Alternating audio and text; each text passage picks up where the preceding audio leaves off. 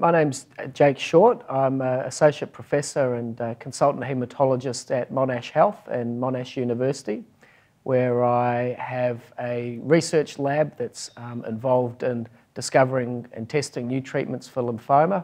And I also see patients and put them on clinical trials, all in the same line of work.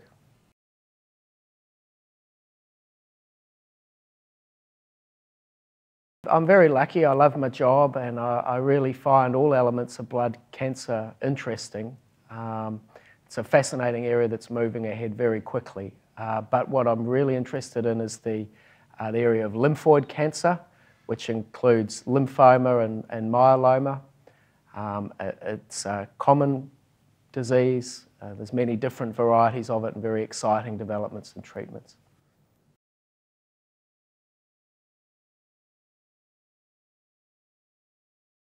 So non-Hodgkin lymphoma encompasses more than 70 different diseases, so it's a fairly large group of related diseases, and what relates them together is they're all cancers of the immune system and a particular part of the immune system called the lymphocyte. So all the different kinds of non-Hodgkin lymphoma arise from different stages of lymphocyte development. Hodgkin lymphoma is broadly classified into B and T cell disease, which arises from B or T lymphocytes, and then also classified as either indolent or slow growing or aggressive and fast growing. And so I think it's important for people to know what particular kind of non-Hodgkin lymphoma they have, because if they talk to someone else who says they've got non-Hodgkin lymphoma, they may think they've got the same disease and be looking at similar prognoses and treatments, but actually they could have something very different.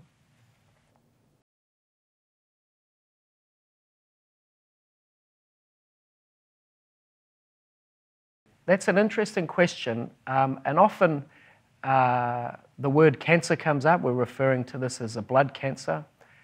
Cancers, I suppose, to me, if you're thinking in lay terms, are malignant or aggressive. Non-Hodgkin lymphoma can be malignant and aggressive, and I think then cancer really is an appropriate word, or it can be very indolent and slow growing and you can live with it for many years without any symptoms or problems. And in that case, I think it's benign, and cancer's probably not quite the right connotation. And I think that's an important concept, because in the same consultation with a patient, you might be telling them that they have a lymphoma, and on very simple terms, they think they've got a cancer, but because it's not doing any harm, you tell them you're not going to treat it. And that's almost a bit of a paradox to think about when you face it for the first time.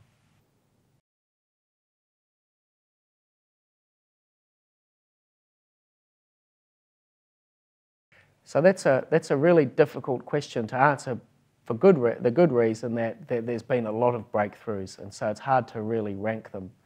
I think the single biggest thing, the paradigm shift that we're observing at the moment, is around immunotherapy.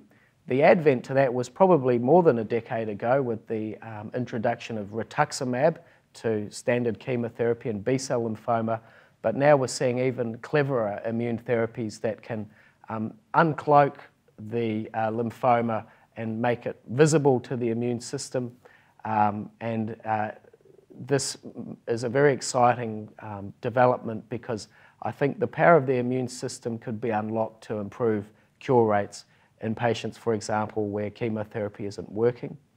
And then in the same path of development, there's the advent of CAR T cells, chimeric antigen receptor T cells. This is an even newer development, genetically engineered T cells that are designed to kill lymphoma. That general field of cancer immunotherapy, it would be the biggest one, I'd say.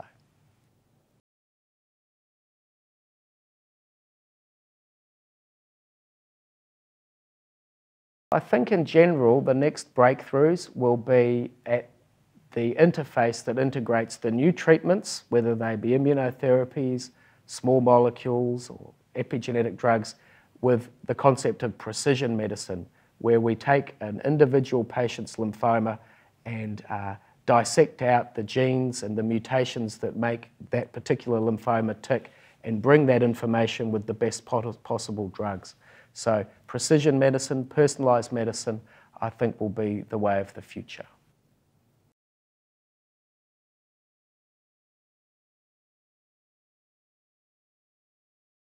Accessing the information, again, would be through credible peer-reviewed sources and foundations such as the Leukaemia Foundation.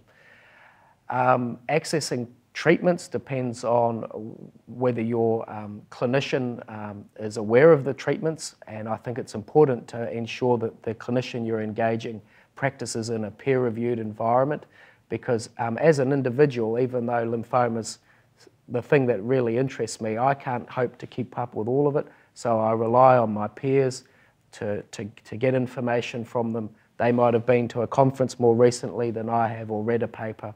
So having a doctor that's engaged with the academic community as part potentially of a bigger organisation or association or foundation will ensure that they're, no matter how good a doctor they are, they're not sort of working in isolation. I think that's really important. And in our own clinics, oftentimes we make the big treatment decisions and diagnostic decisions in the context of a multidisciplinary team meeting, and that's a really good way of ensuring that there's a few brains in the room working on the same problem.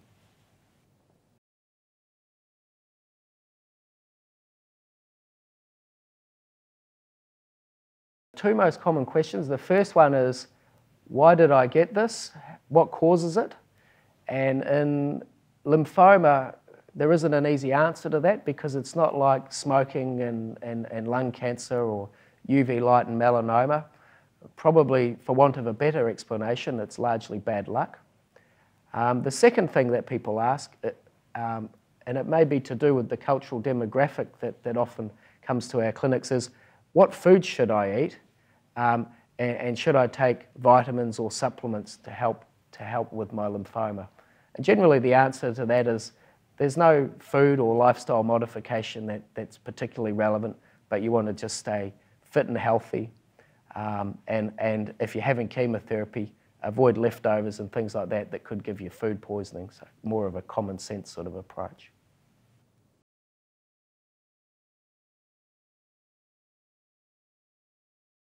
My main message would be it's a tough battle and everyone has their own journey. The field is moving so quickly at the moment.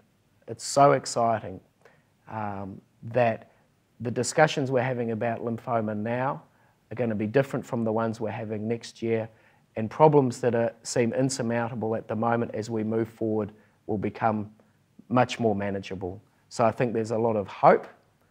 And I think that people need to be aware that there's a lot of effort from both academics, industry, and their own doctors to try and find better treatments, and we're finding them all the time.